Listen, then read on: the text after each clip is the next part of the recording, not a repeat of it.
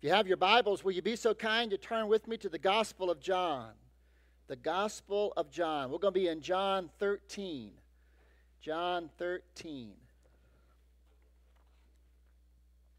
Now, before we get there, there has been something in all my ministry I have wanted to do. So, can I do it with y'all today? Yes. All right. So, we're going to start on this side. I've always wanted to take some selfies. So, do y'all mind? All right. Is that okay, Alice? Go for it. All right. So, I'm going to start on this side. Now, y'all make sure you smile. I've got Mark, make sure you smile. I'm going to come on this side of the post. All right. Are you ready? 1, 2, 3. Whoop. Oh, it didn't click. There it goes. All right. Y'all satisfied with how it looked? Okay, we're going to come to the center aisle. Darren, make sure you smile. Are you ready? 1, 2, 3. Come over here. 1. They're laughing because they're thinking, I can't believe they're taking selfies in church. All right, y'all make sure you get everybody there. 1. Over here. Everybody ready? Matt, good smile, right? Royce, make sure you smile. Thank you, Mom. Hold on for just a minute. I got to come back here to my favorite sound person. All right, what do you think, Chris? 1, 2, 3. All right, Scott, stick your head out. Where'd he go? Oh, I gotta go up here. There he goes. That's Brian. So, well, you know what? We're working on that, Matt. So here's the reason for all that fun. Did y'all realize that in 2012, I don't have an iPhone, but iPhone did something that nobody else had ever done. They added a front-forward camera. And all of a sudden, people began to be enamored with taking something that we call selfies. And in 2013, that became the word of the year. Now, what you and I now understand is we live in a social media world where people are largely measured by their worth and their self-value and how many followers they have on social media. The sad part is most selfies declare, look at me. In fact, if you'll notice, most people's selfies, they've really what? They've puffed their lips out or they have these strange poses because they're wanting people to notice them. Now, here's what I want you to grasp. The less we guard ourselves in this world of selfies, the more we turn the lens of this world upon who? Ourselves. Now, what you may not realize in all the fun of people getting selfies is that some individuals have really gone to great lengths to get that selfie. In fact, from 2008 to 2021, would you believe 379 people have died taking that dangerous selfie? I think we've got some of the pictures there. And what I want you to grasp is this. It's not just for people. Look at that. You've got animals who individuals are taking selfies of. And then you've got some situations that didn't turn out all that what? Good. Now, just to give you a little thought of how many selfies are being taken, I found this fascinating. There are 93 million selfies taken every day. Did you catch that number? 93 what? Million. That means there are 34 billion selfies taken every year. You and I will take an average of 450 selfies in a given year. Now, who do you think the largest segment of taking selfies are? They say it's the millennials, but I believe it's actually the Gen X's, which is underneath them. They say they will take 25,000 selfies during their lifetime. The average person probably takes 1 to 4 selfies a day. Some take as many as 5 to 8, and others take as many as 8 selfies. Now, I told my family this, but I thought it was kind of funny. I'm going to volunteer at Northern as an on-call chaplain. So I'm thinking all I got to do is go take a picture. You know, they can put it on a badge. Well, I go and fill out this paperwork, and then the lady says, I need you to go to occupational health.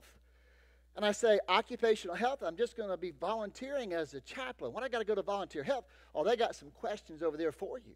So I go over there, and they go and check your immunizations and all that kind of good stuff, and I understand that.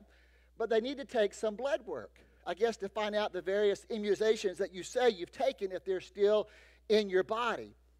But what was amazing is there was a young lady there who apparently is getting ready to be hired by Northern as a nurse or CNA. I didn't ask her, but she was sitting there, and I noticed when she came back with her little area that had been taking some blood, what do you think she did?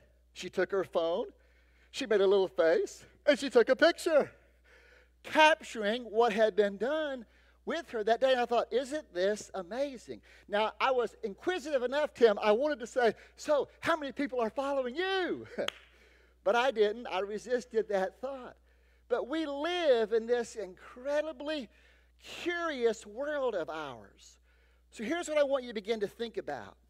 In what appears to be an increasingly self-centered world, where you have 93 million selfies taken every day. We are what? Self-absorbed people. How do we begin to learn to serve like Jesus? How do we begin to learn to exhibit Christ-like servanthood? 1 Corinthians chapter 10, verse 24 tells us this. Don't be concerned for your own good, but the good of others. Y'all know the text in Matthew chapter 20, verses 25 through 28, when the Bible says, Jesus called them to him and said, you know that the rulers of the Gentiles lord it over them, and their great ones exercise authority over them. May it not be so with you. But whoever be great among you, may he be your servant. And whoever be first among you, you must be your slave. Even as the Son of Man came not to be served, but to serve, and to give his life as what? A ransom for many. Now, we talked about this maybe a few weeks ago. When we're younger, what do we tend to think about? What we're going to be when we grow up, right? But who in the world, as they're thinking about what they're going to be when they grow up, would ever say, hey, listen, I want to be a servant. That's what I want to be when I grow up.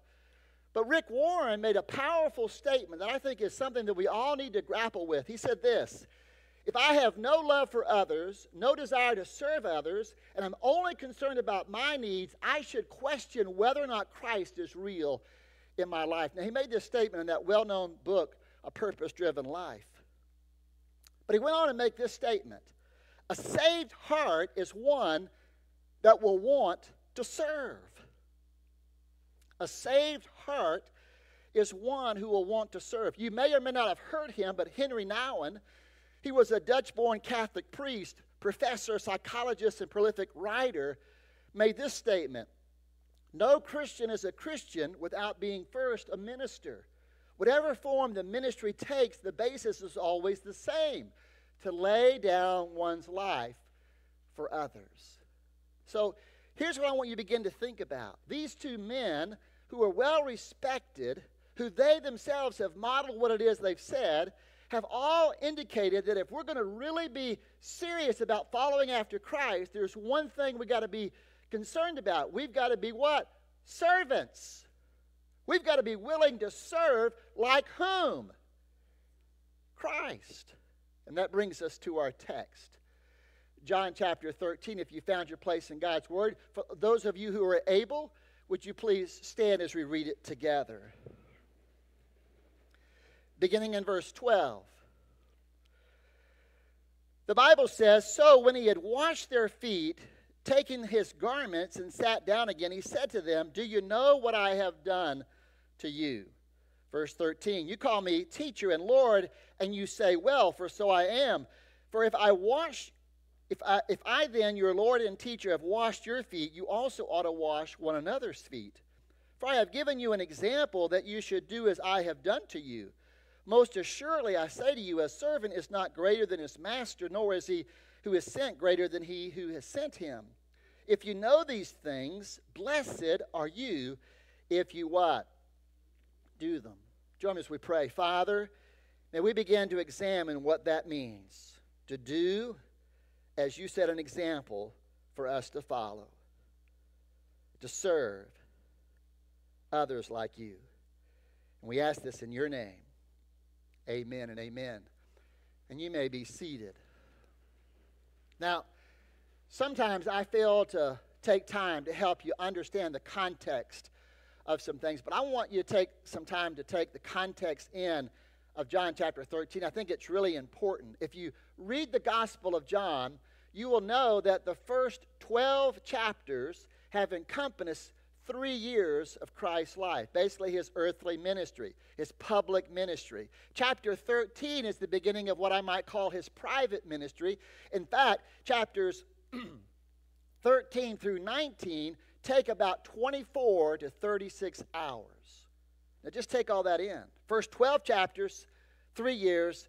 The next several chapters, just a few hours of the Lord's life. In fact, John chapter 13 begins what we call that upper room discourse. Now, if you look at the Gospels, Matthew, Mark, and Luke, they put a lot of focus in on the observance of the communion, the taking of the bread and the blood, and all that Christ did around what we call the Lord's Supper. John doesn't do that. John begins to focus in on something that the other 3 Gospels don't, and that is what? Foot washing. The washing of his disciples' feet. What I want you to begin to think about is in our text, Jesus poses them a great question in verse 12. He says, do you know what I have done? He follows that question up with what they call a powerful declaration in verses 13 and 14. You call me teacher and Lord, and you say, well, for so I am. If I then, your Lord and teacher, have washed your feet, you also ought to wash one another's feet. But then he comes with that punchline in verse 15. And what does he say? He says, for I have given you an example that you should do as I have done. You should do as I have done. Someone once said, a person's actions will tell you everything you need to know about them. A person's actions will tell you everything you need to know about them. So here's the question I want to ask you. If I was following you around in your typical day, what would your actions reveal about you? If I was following you on a given day, what would your actions reveal about you? You see, I believe with all of my being that if we really want to serve like Jesus, we've got to understand serving like Jesus begins with humility. Serving like Jesus begins with humility. You know that in that day and time, who were the people who washed others' feet? The servants. The Greek servants. You would enter a person's house, and as a show of hospitality, their servant would come to you and wash your feet. Jews didn't do that unless they were a bondservant, unless they were working off a debt. They would agree that they would serve their fellow man by washing their feet. Now think about it. They didn't have cars in that day and time. How'd they walk? How'd they get around? They walked everywhere they went. And they had what on their feet? Sandals, right? And so everywhere they went, what did their feet collect? Dirt. So if you knelt down, if you stooped down to wash the feet of the person who had entered your master's house, would their feet be looking like a nice pedicure? No, they'd be gnarly. They'd be nasty. Right? But you, in humility, would kneel down and do what? Serve. Doesn't that remind me of what Paul said in the book of Philippians? When he made this statement, do nothing out of selfish ambition or vain conceit. Rather, in humility, value others above yourselves, not looking to your own interests, but each of you to the interest of others.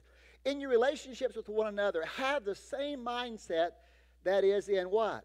Christ Jesus. So this morning, I want us to really think about what does it look like to serve Christ in humility. Well, first and foremost, I think we need to understand serving others is never beneath any of us. Serving others is never beneath any of us. Now, help me. Who was it that set the example? Christ.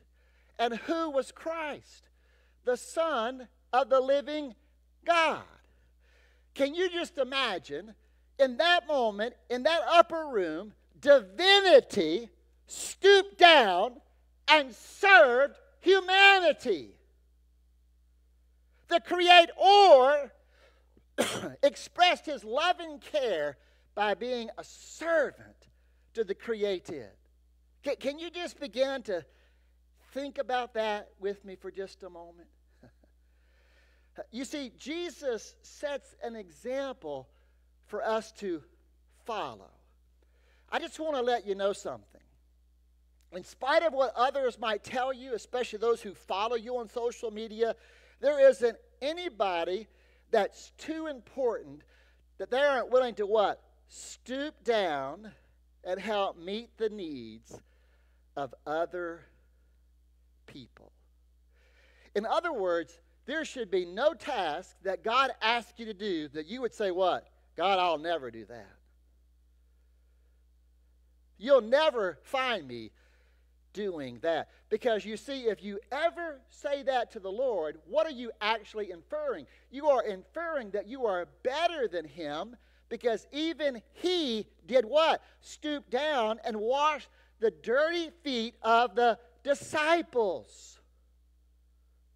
So put all that in perspective with me. Now, you may not know this gentleman, but many remember him back in the early 2000s. He played for the Washington Redskins that are now the Washington Commanders. His name was Alfred Morris. He was drafted in the 6th round, but he became their star running back. Now, he was only there for a few years. He was later traded to the Cowboys. And when he was traded to the Cowboys, many of his teammates were very saddened because this is what they said about him. He said he was not the typical NFL running back who had made it well. He still drove the same car that he drove when he was in college. He was a guy who would often bike to the ball field. He chatted with the security personnel at the front gate, and he often hung out with the stadium workers before the game. Now, what star athlete does that? But here's the thing that I think is the telltale sign about Alfred Morris. When everything was said and done, and the players had gotten their showers, and they had their towels, and the reporters had come and asked their questions, and everybody had left, what do you think happened to all the towels? All the dirty towels. They ended up on the what? Floor. Because the athletes didn't have time to take them to the hamper. So guess who do you think went by and picked up every one of those nasty, dirty towels and put them in the hamper? Alfred Morris. He made it his mission because he understood that if you're going to serve like Jesus, no matter where you are at in the scheme of life, nothing is beneath you. In every home game, he would walk around the Redskins locker room, and for the personnel who cleaned the towels, he would make sure that every towel was picked up and placed in the hamper so they could be freshly washed and prepared for the next home game. For you see, he understood that even though he was making it big, he wasn't bigger than anybody else in the world around him. A servant is one who understands there's absolutely nothing that is beneath you. Now, I don't want to be graphic, but I'll never forget in one of my first ministry experiences, we had a commode that got stopped up. They couldn't find anybody who was willing to go in there and unstop it. All you had to do was take a plunger. I walked in there and I asked, "Where's the plunger?" And someone said, "Oh, Pastor, you shouldn't worry about this." I said, "Listen, there is nothing that's beneath any of us." Are you with me? So I want you to take that as a note. Second of all, I want you to note that as we watch this example that Christ did for his disciples, it isn't about who they are, but rather it was about who Christ is.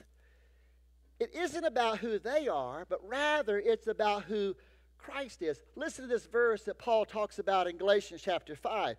"For you, brethren, have been called to liberty. only do not use this liberty as an opportunity for the flesh, but through love serve one another. For all the law is summed in one word, even in this: you shall love your neighbor as yourself. Now, we read the story in the Gospel of John, and it seems like a nice little setting. They're there in the upper room. They've had a nice meal. The Bible tells us Jesus withdraws from the table, takes off his outer garment, girds himself with a towel, pours water in a basin, and then goes one by one and washes the disciples' feet. But we fail to realize who's still there around the table. Judas. It's not until verse 30 that Judas leaves. So let me just get you to think about something.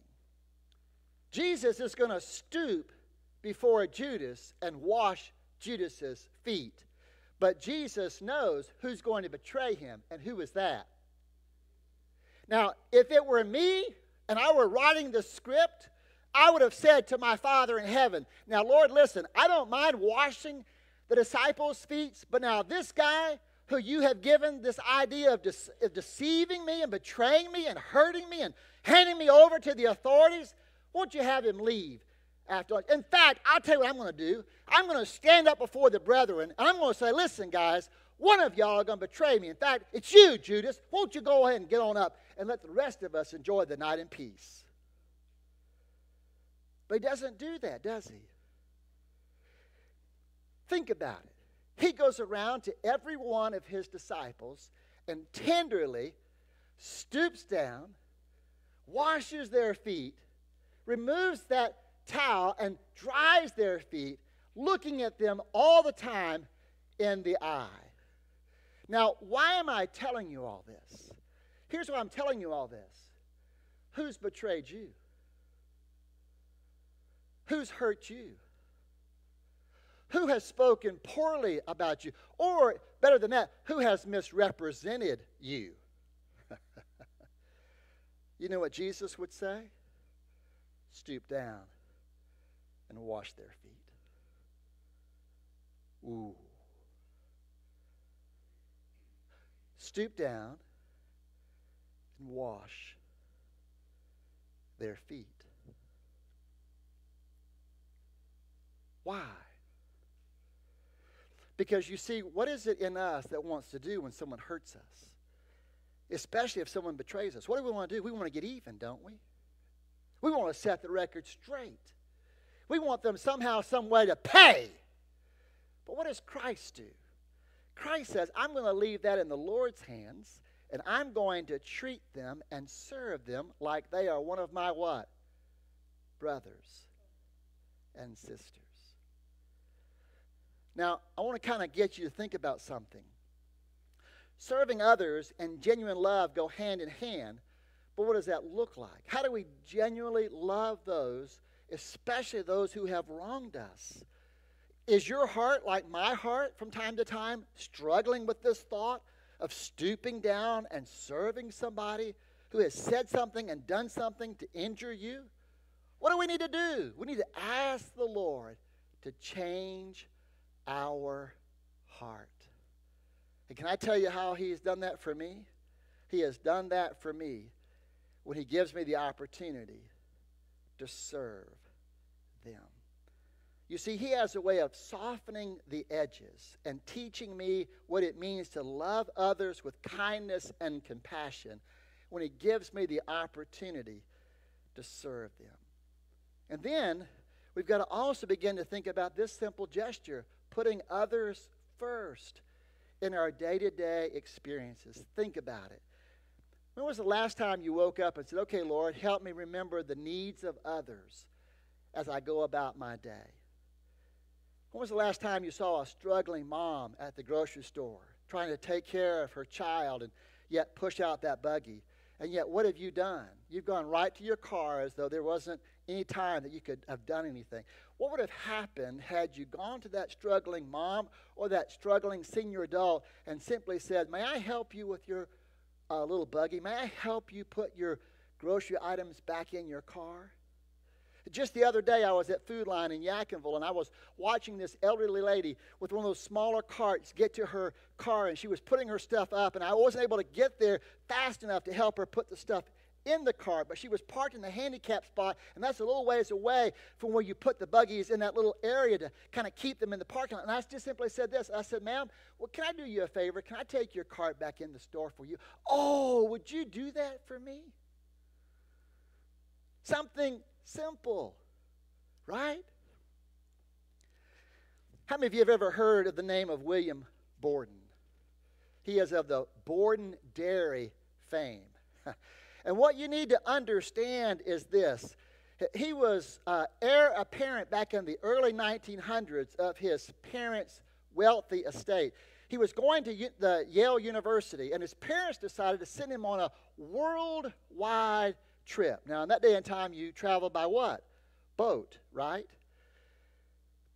He had come to faith in Christ under D.L. Moody's ministry, and while he was there, he began to really understand that there was something different about being a follower of Christ than what he had seen there on the dairy farm. So he traveled to Asia and the Middle East and Europe. And as he was there, he began to have a growing burden for the needs of hurting people. So he sat down and wrote his parents a letter. And this is what he said: after I finish Yale, I may go on to school, but I want you to know I have a burden to become a missionary over in areas that are Muslim-led that need to hear about Christ. Now, his parents never said this, but many of his classmates said, isn't that such a waste to spend your time with people who don't even care about what you have to share? Now, what you need to grasp is this, that on his way to fulfill this, after going to Yale and then on to Princeton, he boarded a ship to go to China.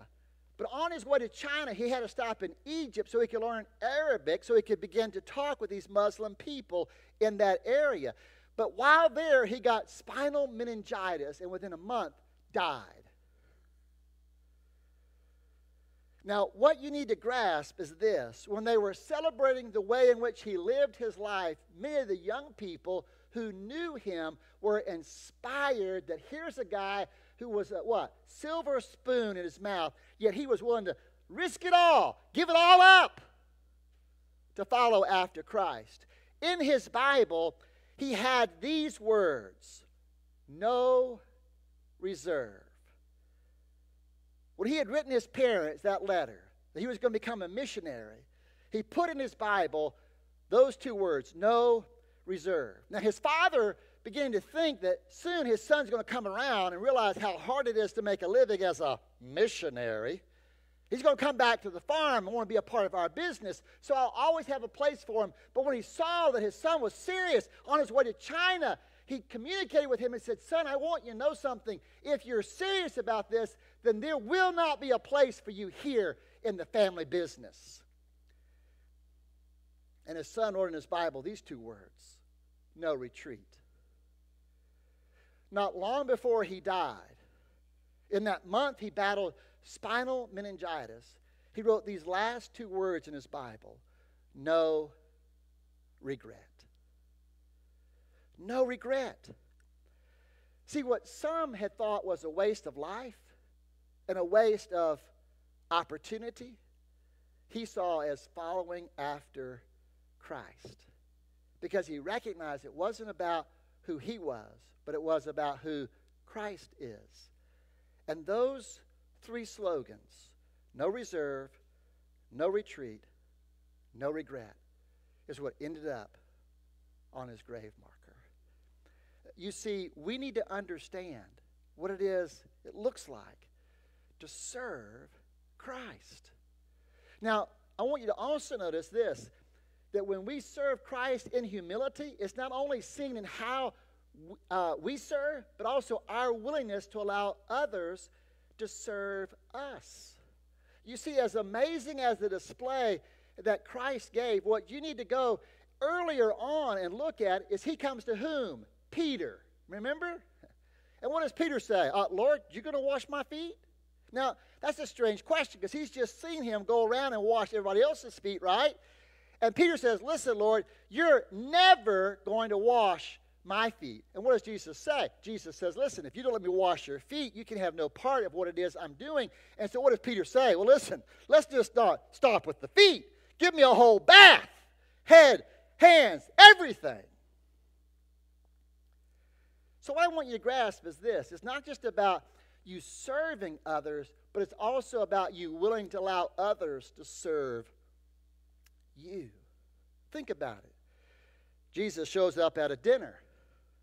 He's sitting there observing all the things that are happening and what transpires. But a woman who had a reputation comes and anoints his feet with what? Oil. And the people there are saying amongst themselves, we can't believe that this man who is supposed to be a teacher is allowing this sinner to do such a thing to him. He allowed somebody to serve him. So can I just ask you this question? It is easy for us to do for others, isn't it? But it's awful hard sometimes for others to do for us. I'll never forget when I first got in ministry. I had a person, when I was just a youth director, I had a person walk out one Sunday morning and say to me, I just want you to know how much we appreciate what you're doing with the young people. And I could tell when he shook my hands, he put something in my hand, and I didn't know what it was. And so when I opened it up, it was a $20 bill. I had never had anybody do that for me before. And I'll never forget, I turned to the pastor I was serving with, and I said, excuse me. I went running after this man in the parking lot, and I said, listen. What are you doing? And what did he say? I just want to bless you. He said, I can't accept this. I can't accept this. And he said something to me that I've never forgotten, Brenda. He said, are you going to rob me of a blessing? Are you going to rob me of a blessing? See, don't we get a blessing when we serve others? So therefore, we've got to be willing to let others serve us. Amen?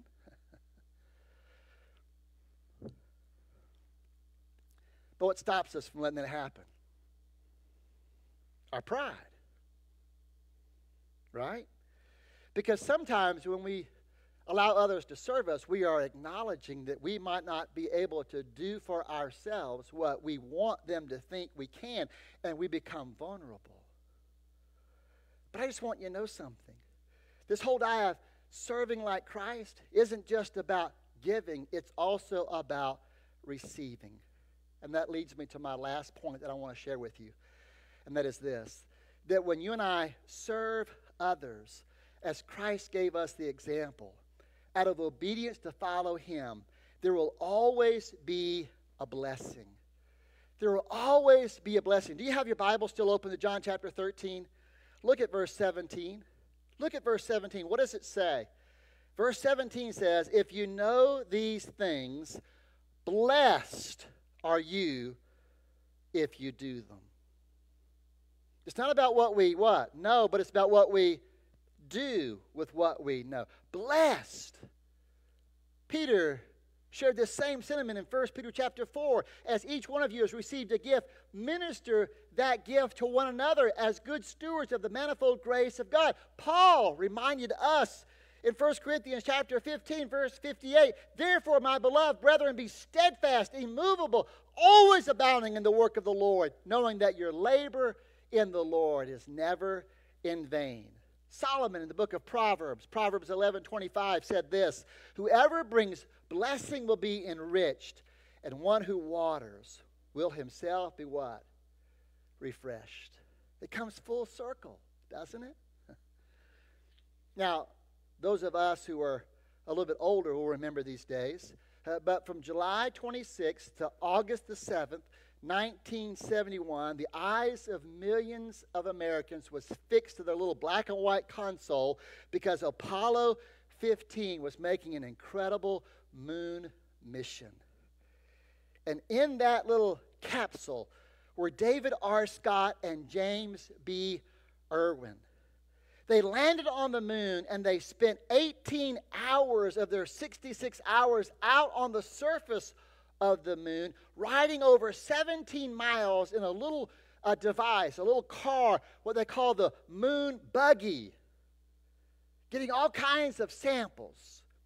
James Irvin, as they were making their way back to Earth, before they splashed down, began to think about all that he had had the chance to enjoy. Now, he's a Christian, but he understood that because this mission had been so just miraculous, that in some ways he had to fight the image of becoming a celebrity. And he made this statement: as I was returning, I realized that I am not a celebrity, but I am a servant.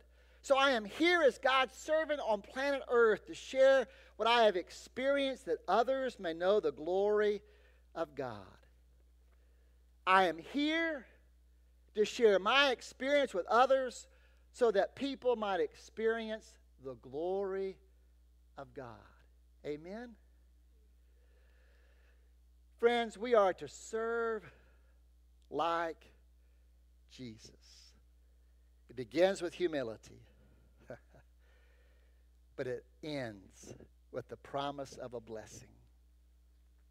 I want to show you a video as a part of our invitation this morning. It's a song that Siwak Prophets came up with a long time ago called Live Like That. Now, I'm just going to be honest with you. For those of you who are senior adults, there's a little beat to it. And I know that sometimes when that happens in church, that sends everybody a little wonkers, but that's okay. Because what I want you to do is I want you to watch the story that's depicted in this song. It's the story about a young man who begins to watch the life of another young man who goes to church. And I believe as you watch the video, you'll begin to see what it was about that young man's life that spoke such volumes to the other that he began to have the resolve. That's the way I want to live. You see, the greatest compliment that could ever be given to you and I is that we might serve others in such a way that someone would ask, by the way, why are you doing what it is that you're doing? These bikers who were showing up to help Tiffany, these individuals who will be cared for. I'm just telling you, when you begin to do the extraordinary that might seem ordinary, people ask, why? And when you're able to say, I do this because of all that God has been so good to do for me, it opens up a natural opportunity for you to share of your faith. So in just a moment, I'm going to ask you to stand and to watch this video. And as you're watching it, if for some reason God begins to work on your heart that maybe there is somebody he wants you to serve. And can I just be candid? It may have been somebody who's hurt you. It may be somebody who's misrepresented you. It may be somebody who, as others would say, has always been the thorn in your side. God wants you to serve. Why? Because the Bible tells us we are to follow his example. Maybe you're looking for a place to belong, a church that's not perfect, but their arms are open, welcoming those who God brings. Maybe for the first time, you want to give your heart to this person who stooped down to wash the dirty feet of his disciples.